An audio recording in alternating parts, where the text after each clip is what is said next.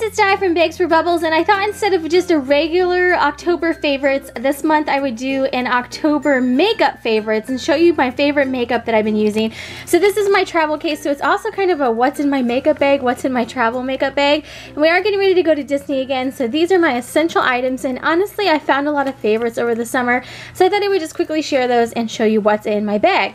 So recently I also showed on my other channel, I got this Villains palette, and it's actually really good. It was $9.99 at Walgreens. They have a couple different versions of this. I got the Maleficent Cast a Spell Beauty Book, and they also have a few other villains. I may go back and get some more. It was a really great price, and I love the colors on this one. Really great saturation, really great pigmentation, and beautiful purples if you love purples. So this was a real win for me because everything in there worked really great. I'm not a huge fan of liquid eyeliner, but the liquid eyeliner even worked great. So that was definitely a favorite for October. Also these lip pencils, which I have a purple one stashed with my Halloween costume they're going to be using for my Disgust costume. Halloween shopping was in full effect all month long. So these lip pencils also worked out really great, and they were only $5.99. It was crazy inexpensive. And it is drugstore makeup, but I felt like it was really great quality for being drugstore makeup. And as always, I hopefully showed this at some point while I was traveling all summer long. I got this little beauty blender case. I love the beauty blender still. It's still working out great.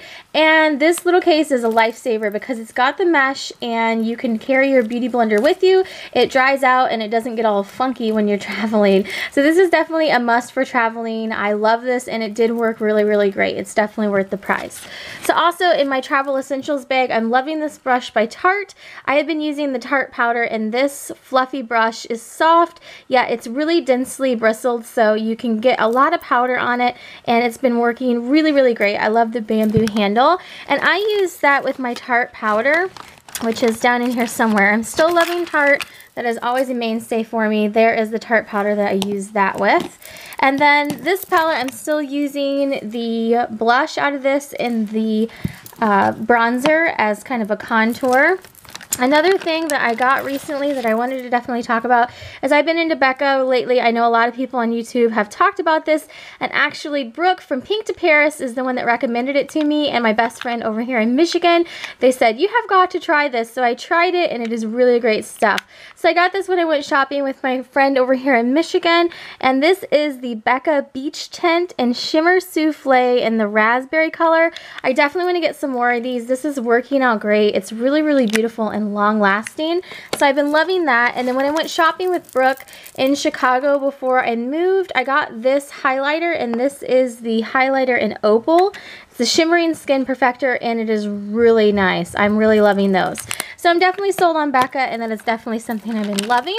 I've been using this Butter London Iconolast Eye Mascara, and it has been working out great.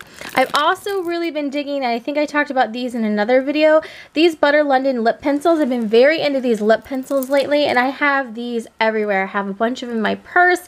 I take them in my travel bags. I have them at my makeup vanity. They're working out really great. This is one of my favorites, Disco Biscuit. I also like Primrose Hill. There's just a really great range of colors. So I've been loving those lately as well. As always, I love my Buxom glosses. This is down to the bottom. This is Sophia. Danny is another one of my absolute favorites. And I got a really rockin' color for Halloween. That is Jessica. It's a really great purple color, and it's going to go great with my Halloween costume. And as always, I love my Urban Decay shadows. These are just kind of something that I've loved forever.